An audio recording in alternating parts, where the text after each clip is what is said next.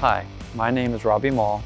I've been on a resistant journey to Christianity for the last 5 years, and I came to believe on Easter of last year. I was raised without religion, but my parents taught me good manners and strong morals for social justice and equality. I was also always encouraged to think for myself. I found joy in the little things. I loved my parents' music, and I was always making movies. As a child, I wanted to harness the magic of storytelling and creativity. But life goes on. Things got harder, I got bullied, my joy ran out.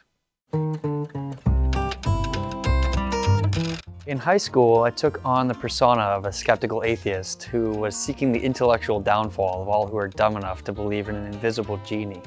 While I would die on the hill defending the logic and science so present in the created world, I would deny the possibility that it was created. In college, my skepticism turned a little more open-minded when I took a world religions course, which led me to having questions about God. The course assigned me to spend time in a church, where I hoped to disprove foolish Christians with my flawless reductionism. I brought my questions with me, but the sermon the pastor preached just so happened to answer every one of them, word for word, before I had a chance to ask them. That was strange. During the sermon, the pastor told a story of when he had heard God, which I knew was impossible. So I went to question this guy, and he warmly introduced himself to me, and I had to ask him about this hearing God thing. Surely this guy didn't whisper sweet nothings into his ear. He told me that he's had a relationship with God for a long time, so it's a little complicated, but if I wanted to try to hear from God, I should start with prayer. He suggested I start with something I'm grateful for, even my favorite color. And then I can ask God to reveal himself. Is he really there? And thirdly, I can bring to him my needs. So that night I followed his suggestions and looked to my ceiling, thankful for the color blue, and asked God for two things: if he was real, and if he could help a friend of mine who'd been having nightmares for weeks. Literally the next day, that friend asked to come over, and he barged into my room ecstatic about a beautiful dream he had that night.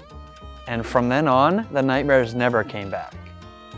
He told me that without me asking him, and I saw a prayer answered before my eyes.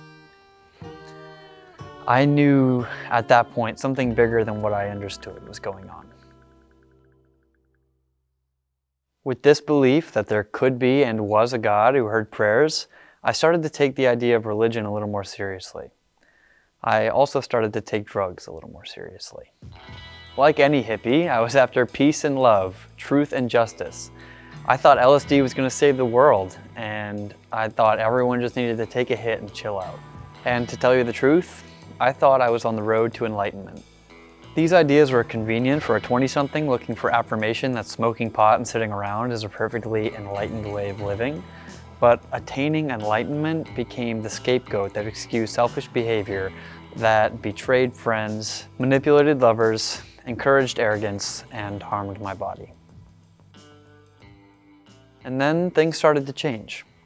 In my final semester, I began an internship that brought me to a film set. For the first time since childhood, I felt that whimsical joy. I mean, there is no better place to me on earth than on set. But to my dismay, this was a Christian film, all about Jesus. Why? Why, I asked God, why bring me to my dream job only to make it about Jesus? Looking back, I see that God used that opportunity to reignite a passion for filmmaking and begin a career in the film and video industries, which I'm still nurturing today. And there I also met my really good friend Nate, who talked with me a lot about Jesus and what's written about him, what he claimed. And I left that set with a new idea of who I thought Jesus was. At that time, I was seeking God through New Age spirituality because what I knew of Christianity was from the news. Scandals, fanatics, insurrections, brainwashed blind believers. But the more I would let Jesus speak for himself through the Gospels, the more I would accept his teachings. I actually started to collect Christian art, paintings and posters from The Last Supper to Jesus Christ Superstar, all this from a non-believer.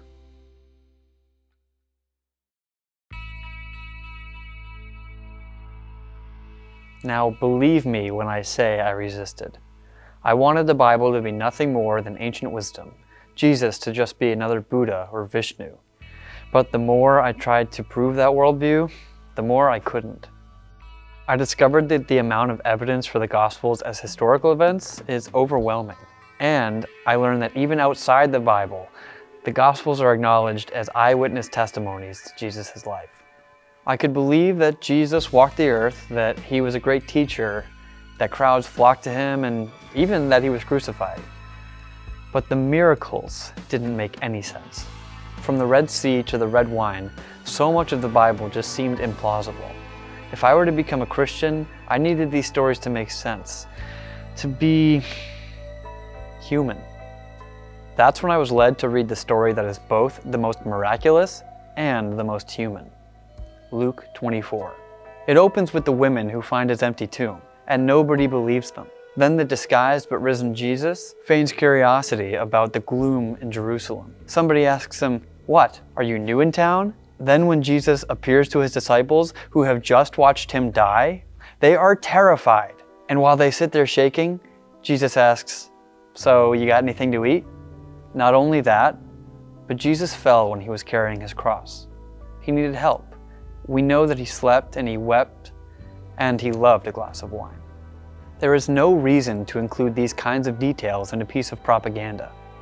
Blind belief is not the goal. Telling a story how it happened is. If the rest of the story happened, the resurrection must have happened too. I realized then that however strange, terrifying, or unlikely it may seem, Jesus of Nazareth was and is the Son of God. In that moment, I prayed for Jesus Christ to enter my life as my Lord and Savior, and I truly experienced him directly.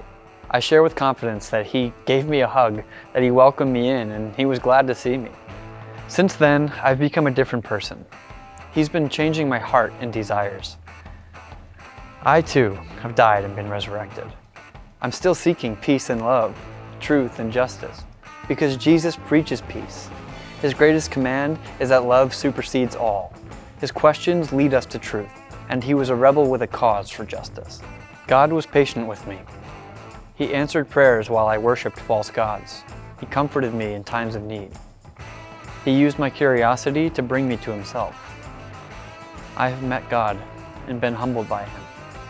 God became human because humanity is precious. He did not come to disprove evolution or disavow science or raise a vulgar picket sign.